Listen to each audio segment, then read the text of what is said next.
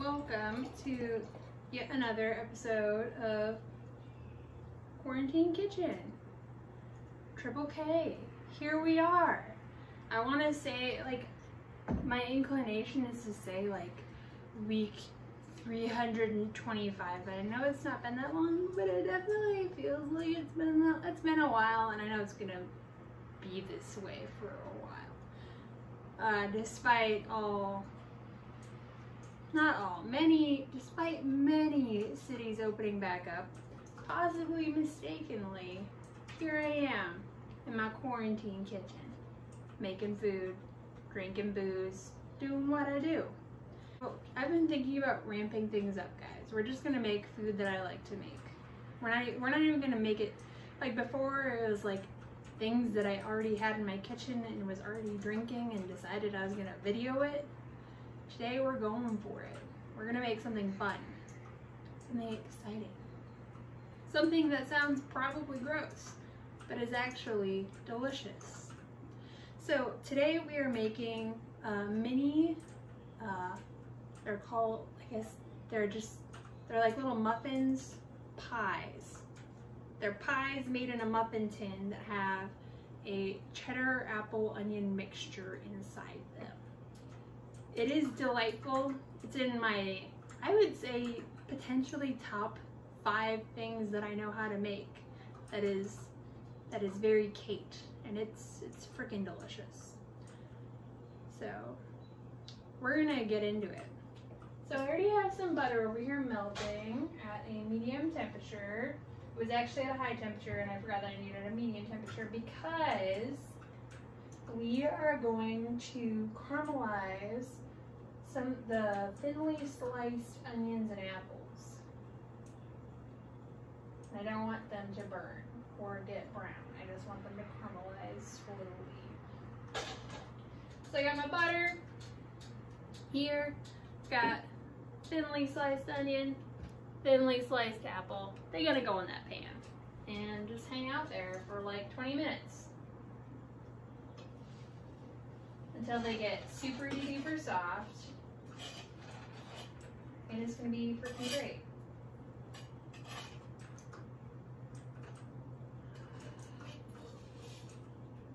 There, okay, they're in the pan. 20 minutes. I guess this is the part where I'm supposed to cut scenes.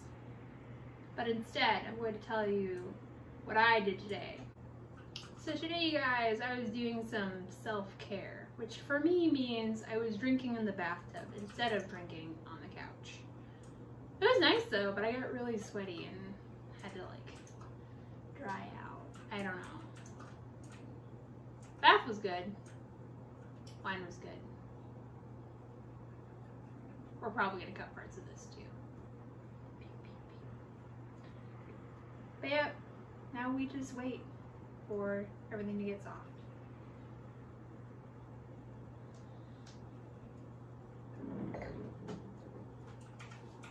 We're also gonna just pour in like about 1/4 of a teaspoon of salt. I don't measure salt because I love salt. If there's a little extra, I'm gonna be okay. Y'all should probably measure your salt though. Gonna stir this up a little bit, get that salt moving around. Get some of that butter infused. So part of the caramelization process involves just like constantly stirring. Right now we don't need to do that because it's not really browning. It just needs to cook for a little bit. But in a second, once it starts getting hot in here, I don't know, hot in her. We're going to really just constantly have to stir the onions and apples. But in the meantime, we're going to get out our muffin tin, which I did not get out beforehand, like an idiot. BRB. Muffin pan. So you're supposed to use Pam, well, typically you should use Pam because it's like the easiest way to like butter any kind of pan. But as it turns out, I've been out of Pam for a while now. So we're gonna hand butter all of the individual muffin tins. Don't run out of Pam. here we are with our butter. And we're just gonna do our best. Quarantine style.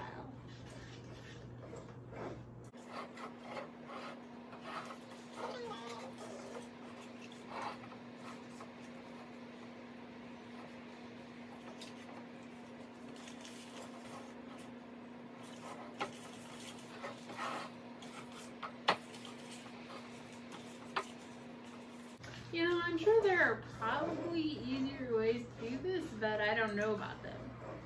Share your knowledge in the comments, please. Or mail me some Pam.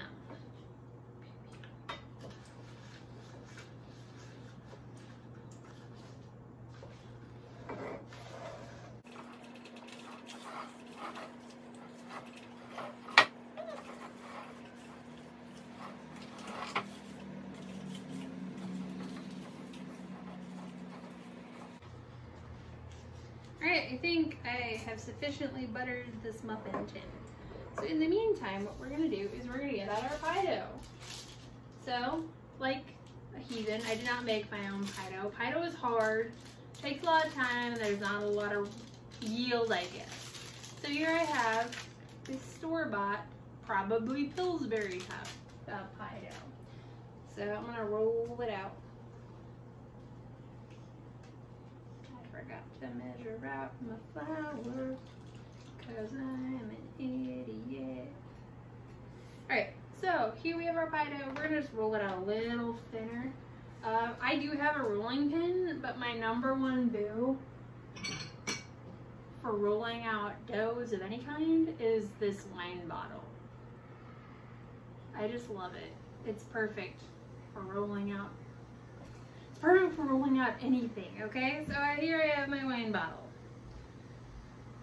Pretend this is out of character and you'd never expect that I would use a wine bottle as a tool, because I am not a wine-drenched heathen. I don't know. That is all. There. Here, we rolled out some pie dough. And so you need to cut out 4-inch circles as well as 2.5-inch circles. So I whipped out my handy dandy ruler and started measuring cups in my house because I don't have one of those like pastry cutters that has different size circles because I am an animal. I just don't have it. So here today we have this plastic cup to serve as our 4-inch circle cutter. So we're just gonna do that. We're gonna cut some 4-inch circles. Switch. Oh, what is that? It's fine. It's fine.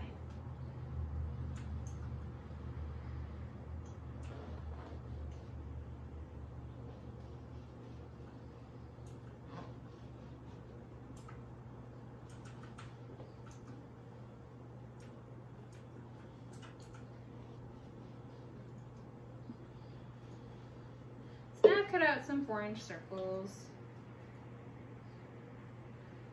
Cool thing about not making your own pie dough is that it's always consistent and smooth, because factories have the abilities that humans do not, and that is to make the same thing over and over again perfectly every single time. And it's kind of insulting, but I've kind of accepted my fate as being a cog in the machine of, I guess not a cog in the machine. Wouldn't that be the opposite? Like, I'm not a cog in the machine is what I'm telling you.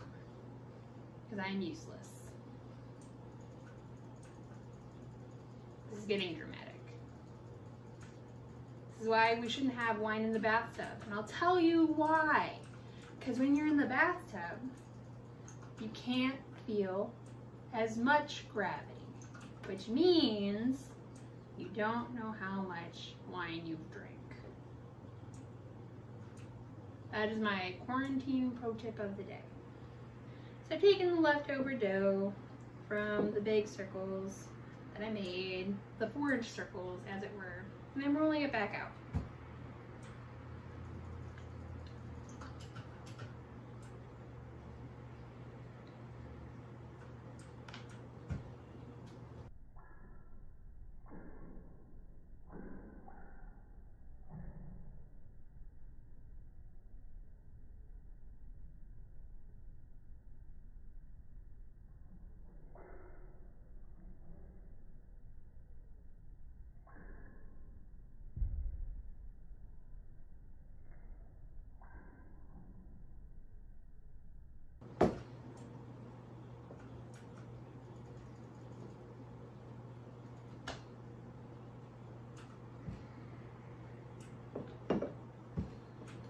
sometimes this pie dough is so perfect it hurts my feelings. So next thing I'm gonna do is I'm gonna take this mason jar as my 2.5 inch diameter circle, and I'm gonna cut out little circles.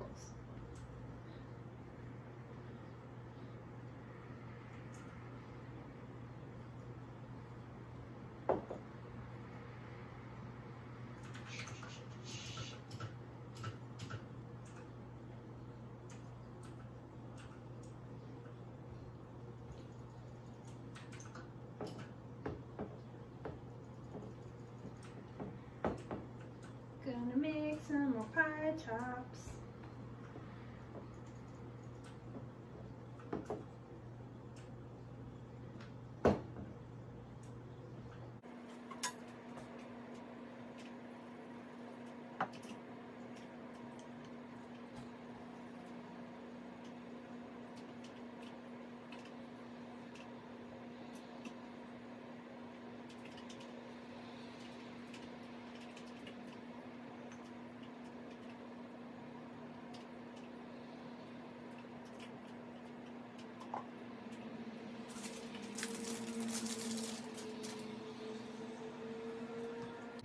So the next thing we're going to do is we are going to put the 4-inch circles into the bottom of your muffin tin and just kind of make them take the shape of the muffin tin,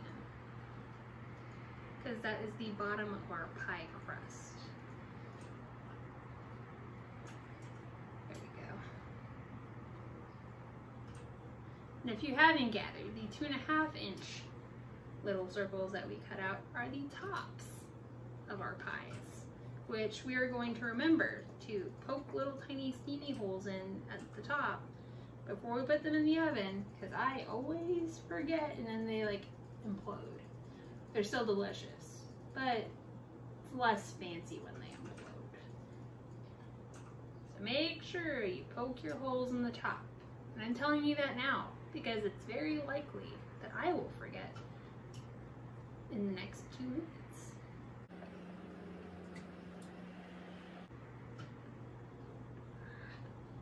Getting a lot of bubbles in the bottom of my crust that I'm trying to eradicate.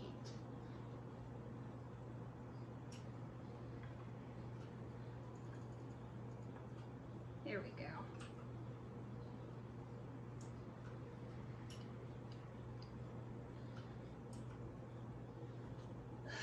The apples and onions are starting to smell so good, you guys. If you think like your little crust circle isn't flat enough, go ahead and just give her a little flattener. A little heel of the hand, as it were. Tell it what's what. This pie crust ain't the boss of you, okay?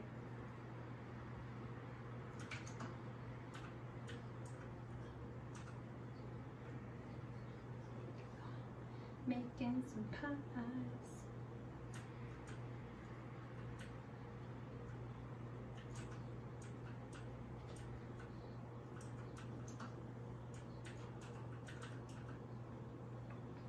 A lot of the time it's helpful if you put flour on your counter before you roll out your pie dough so that you can remove the pie dough from your counter.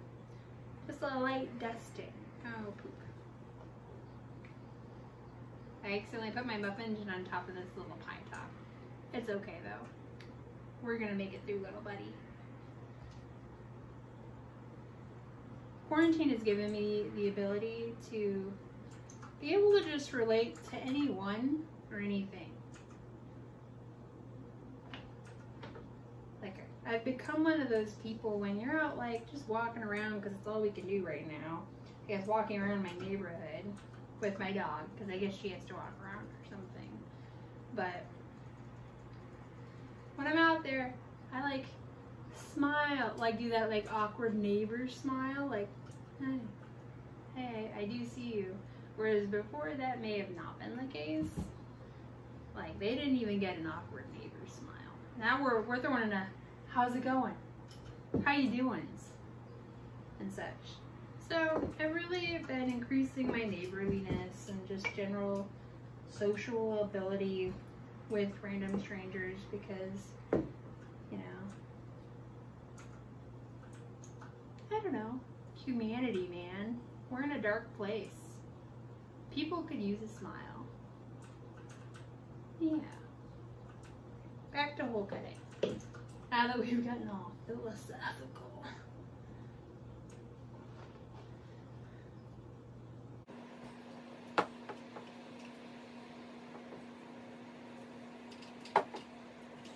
Reminder, stir your onions and apples every once in a while at least until they really start cooking down, so that they don't accidentally just burn on the bottom. We want to get some good caramelization going here, people.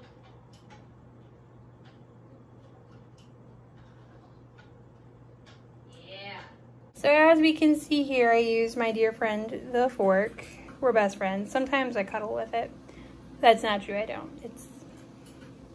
It's cute though, right? Like, look at that fork. Anyways, so I did poke the holes already, and some of it got vindictive at times. There's some extra stab holes in some of these from my previous failings. There was some spite. Some of them are even misshapen just to, you know, mock. Because sometimes it be like that, and these are quarantine times, yo. If you gotta stab the pielids, you gotta stab the pielids. So, our onions and apples have hit like a really silky, soft texture. I think it's time to throw some seasoning in there. So here in this tiny bowl, I have some paprika and some cayenne that I'm gonna throw in there. And we're just gonna let that kind of, let the, what, I think it's like Guy Fieri or maybe like Tom Colicchio, where they're like, we're gonna let the flavors get acquainted. That's what we're gonna do. We're gonna let the flavors get acquainted and become best friends and let those seasonings mix in. So I did mention that there's some cayenne in there, but it's like 1/8 of a teaspoon. It's not a lot. It's just to give it a little something something to get it going. You know, a little zest. Oh, you guys, this smells so good. It's gonna be so good. So we let those get acquainted for like a minute. And I just stir them together forever and ever. Alright, the next thing we're gonna do, now that the flavors have gotten acquainted, we're gonna throw like 2 tablespoons of flour in. As always, the recipe is gonna be in the description, I guess. Not the comments. Part of the comments, whatever. We're gonna try and incorporate some of that flour in there and get it coated in all the ingredients.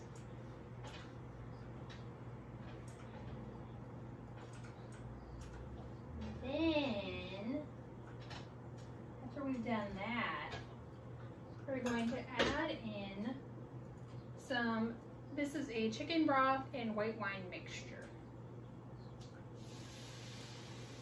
Did you hear that like beautiful deglazing sound? It just like sizzled up, like the apples and onions just like separated from the pan. You have to let those ingredients get acquainted, get to know one another, and let that wine and chicken broth cook down.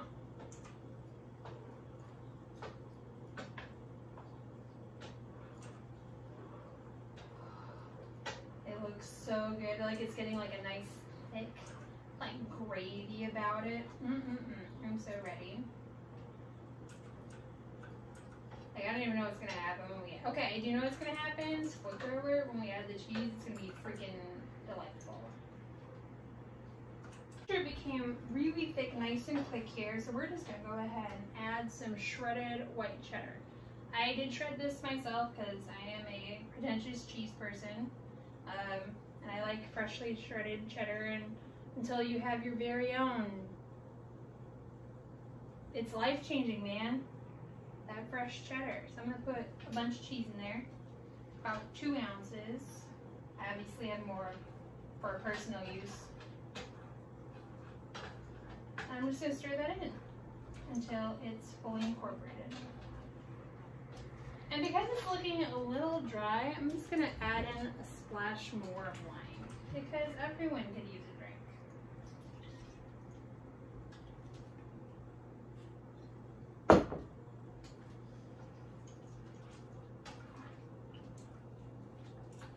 yeah, there we go. It's making it a lot more fluid now.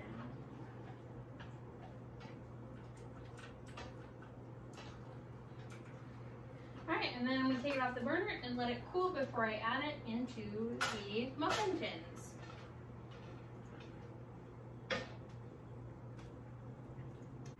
Our sauce is nice and thick. It's going to be freaking delightful in these pies. So I'm going to start just dolloping some filling into the little tin.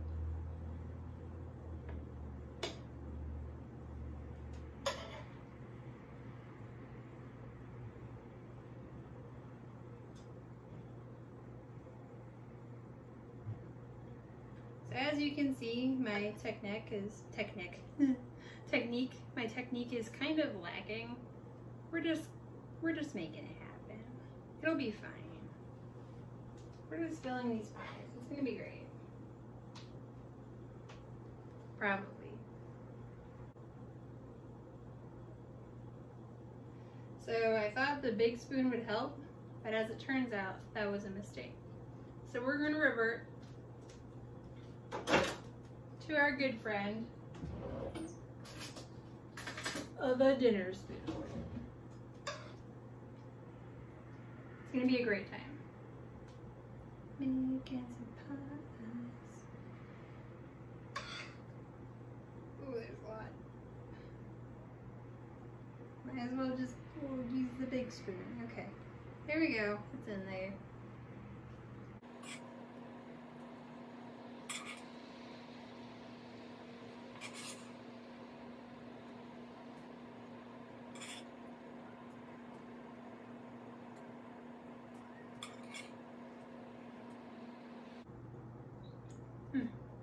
It's so good.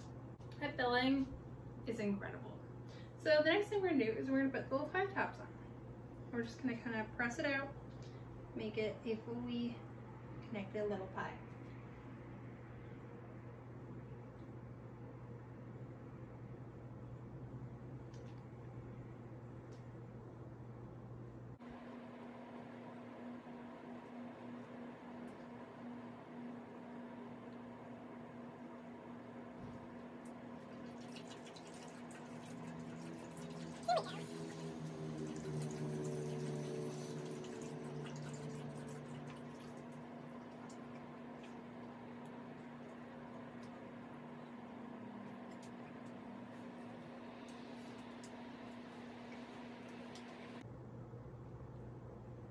Alright, now that the pies are covered, I'm just going to coat them with a little bit of egg wash. Just a smidge. I don't really need a heavy coating. Just a little bit, just to kind of get it to brown up a bit in the oven.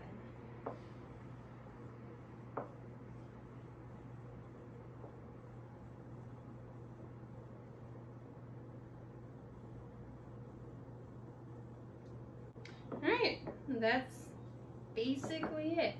It's more time consuming than it is labor intensive just because you have to wait on those onions. And now we have to wait on these after we put them in the oven for about 25 minutes. I'll see you on the other side when they're done. And I'm shoveling them into my face. Welcome back, guys. I know I've been doing some close-ups. I'm kind of uncomfortable. Like, I need longer arms. But anyways, so I finished the pies. They're ready for consumption. So we are just gonna have me hold it up close to my face. Okay, first I guess we should probably show you the pies. Look at it. It's just like a little mini pie. That is just one example of many. Look at that mini pie. I'm really excited. It's gonna be so freaking delicious. So here we go. Just gonna cut into the pie. Oh my god. Look at that like crispy crust. Look at that. Oh my god. Okay, it was a perfect bite and then I ruined it with my knife work. Billy, no one asked you anyways. Look at that. You can see like some of that apple in there, some of that onion. That is going to be a perfect bite right there. Like a really huge bite. All right, here it goes.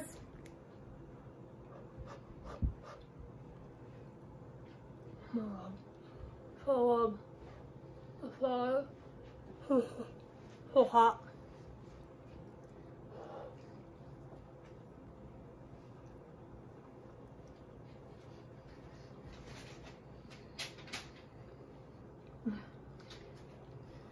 Billy just stole a piece of my pie and then dropped some of it on the floor and then ate it like a heathen.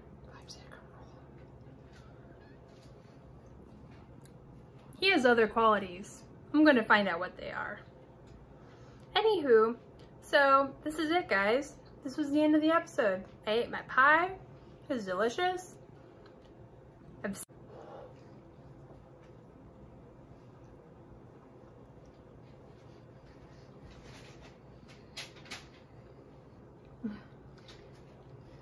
Billy just stole a piece of my pie and then dropped some of it on the floor and then ate it like a heathen.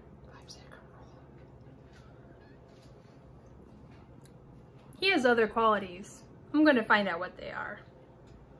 Anywho, so this is it, guys. This was the end of the episode. I ate my pie. It was delicious. As always, stay quarantined, stay safe, wash your hands, and like and subscribe or whatever. What is it the most interesting man in the world said? Like and subscribe. Stay... Shit. Billy had a thought. It didn't happen. Stay... Bye, guys. Stay something, my friends. Charlie. Oh, hi. Oh, hi. What are you doing? No, she's like, please put me down. But, like, also at Charlie, cheddar, do you want a pie? Onion pies. Do you want a pie? Oh, look at those pies. Charlie. Look at that pie. Look at my arm is only so long. She's not interested. She just wants down. Yeah, she needs to be free.